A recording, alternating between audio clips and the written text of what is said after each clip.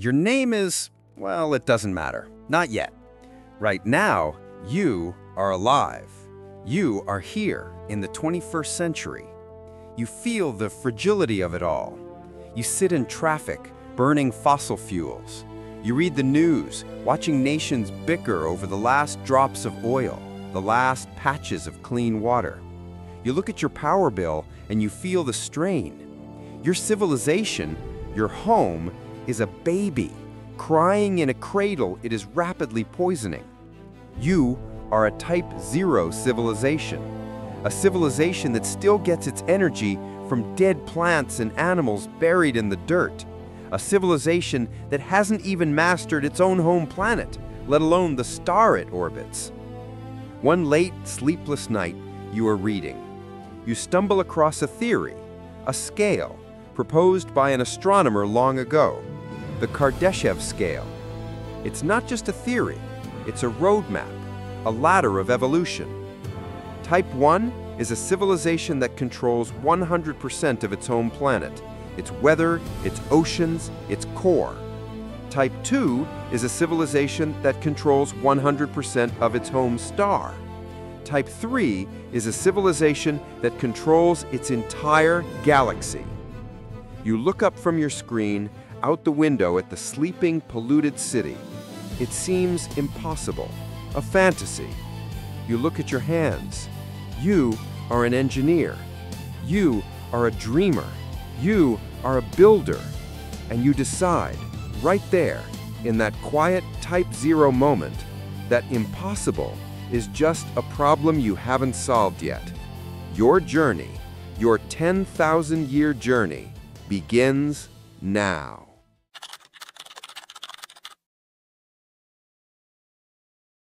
You don't just dream, you work. You dedicate your entire life to a single project, the one that must succeed, a global fusion power initiative. Not a small experimental reactor. You are building the first industrial fusion core, designed to replace oil and coal forever. Your colleagues call you obsessed. The media calls it a waste of money. You call it Step 1. You pour concrete. You calibrate magnetic fields. You write code until your fingers ache. You are 50 years old when the switch is finally thrown. The world doesn't end, it ignites. You watch as the first self-sustaining artificial sun is born on Earth. The energy output is limitless. This changes everything. With limitless clean energy, you don't just stop climate change, you reverse it. You are 70 years old when you stand on the bridge of the first global weather control center. You watch a team of scientists calm a super hurricane, diverting it from the coast with pinpoint thermal adjustments. You are 90 years old, frail, but your mind is sharp.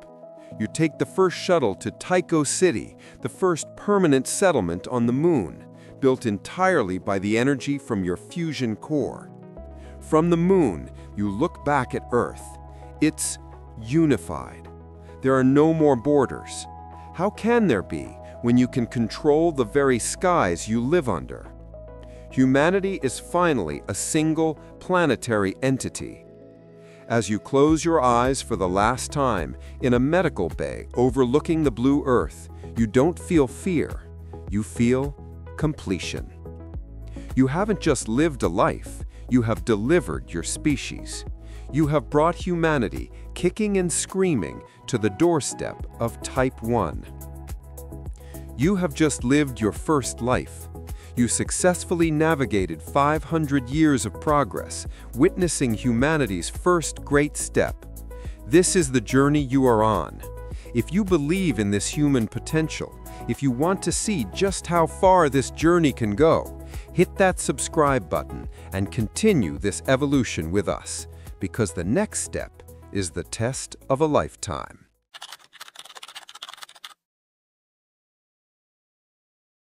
You open your eyes. The year is 3500 AD.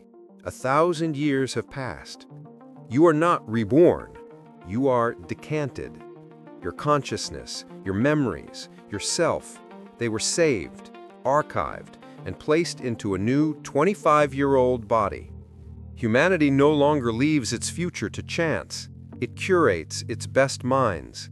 And you are one of them. You walk through the world of Type 1. It is a utopia. Cities float on the oceans, drawing geothermal energy directly from the planet's core. You can fly from London to Sydney in 30 minutes through a vacuum-sealed tube. Mars is a bustling sister world, its atmosphere held in place by a planetary shield. You have total control of the planet. And you realize, with a dawning horror, it is not enough. Humanity has expanded. The population of the solar system is 50 billion. The energy demands, even for a Type 1 utopia, are becoming strained. You are called to a meeting, not in a building, but in a simulation, with the other curated minds. The problem is presented. Earth's core is cooling.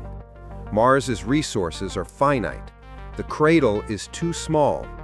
If you are to survive, you cannot just sip at the energy of your planets. You must drink directly from the source. You must capture your star. You are made chief engineer of the Dyson Sphere project. You are no longer building a reactor. You are building a shell around the sun. You spend your entire second life in the cold, silent blackness of space, commanding fleets of autonomous construction drones. You watch month by month as they mine the asteroid belt, taking Mercury apart piece by piece for raw materials. You watch as the first massive continent-sized collectors are locked into place.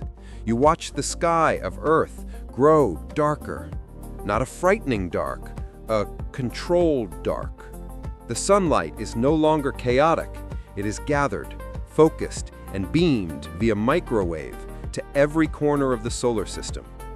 When you close your eyes this time, you are 300 years old, your body sustained by technology. You look up at a black sky, now illuminated only by the distant stars. Your star, your sun, is gone. It is encased. It is tamed. You have passed the test.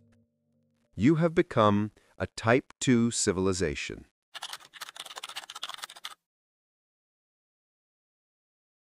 You awaken again. The year is 6000 AD. This time, you have no body.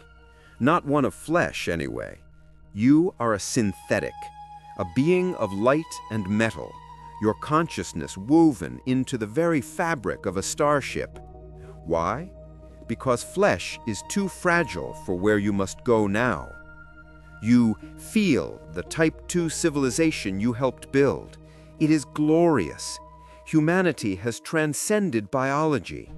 People live as digital thoughts in vast simulations, or in synthetic bodies like yours, or as timeless beings in the utopian core on Earth. The power you command is godlike. With the full energy of the sun at your command, you can move planets. You can create matter from pure energy. But you also feel the silence. You are the only intelligent life in this solar system. You have conquered your cradle.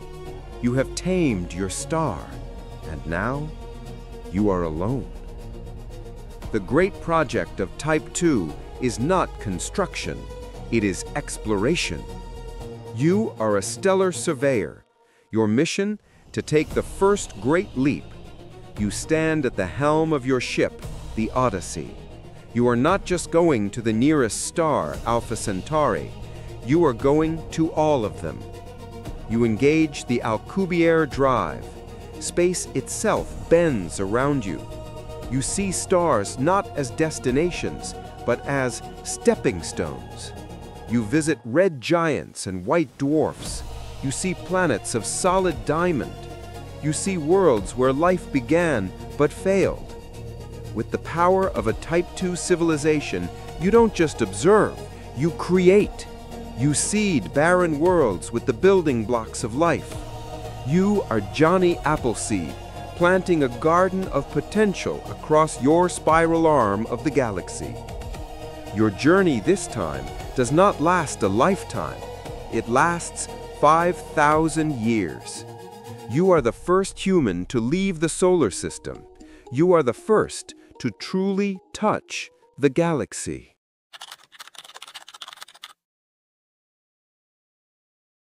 You do not awaken. You simply are. The year is 100,000 AD. You are no longer a single mind. You are a note in a symphony. Your consciousness, your memories from that first life in the 21st century, your time as an engineer, your journey as a surveyor, they are all part of a vast galactic collective consciousness. Humanity is Type 3. You no longer use stars, you manage them. Your body is the entire Milky Way galaxy. Your thoughts span 100,000 light-years. You feel the energy drawn from the supermassive black hole, Sagittarius A, at the galaxy's core. You feel the birth of new stars in the Orion Nebula, guided by your collective will. You have become the galaxy. The entire output of 100 billion stars is yours. And you are still in there, the memory of that 21st century engineer. You look back. You remember the person who sat in traffic burning oil. You remember the person who looked at the Kardashev scale and thought, impossible.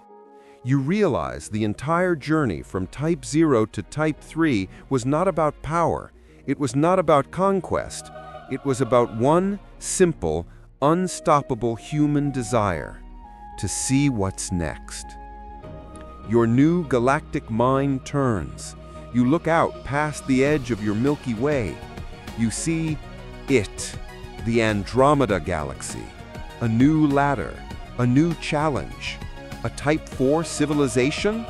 Your journey, you realize, is just beginning. Your 100,000-year journey as a galactic being has just begun. Some theorists believe there is a Type 4, a civilization that harnesses the energy of the entire universe, or even a Type 5, one that can manipulate the multiverse itself. What do you think is out there? What is the next step for humanity after we have conquered our galaxy? Let us know your hypothesis in the comments below.